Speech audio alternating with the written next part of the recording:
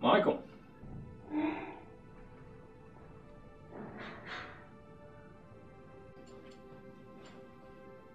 How could you tell that little girl she could die at any moment?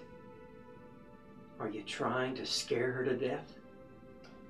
I'm just doing my job.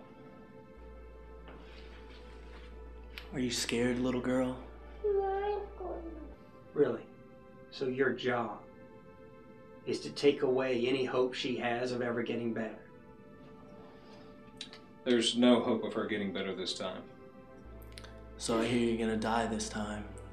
You don't know that. You can't predict the future. Michael, hope's dying. You need to accept that. And so does she.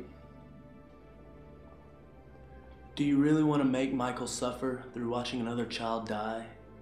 Are you really that selfish? You know that would kill Michael. If hope dies, it'll be because you took away her hope. If hope dies, it'll be because you made her stop fighting to stay alive. Her death will be on your hands. There's no hope for you now, Hope. But there is hope for Michael if you push him away so that he doesn't have to watch you die.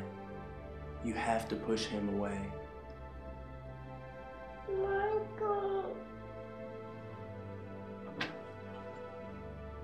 Michael, I know you lost a child,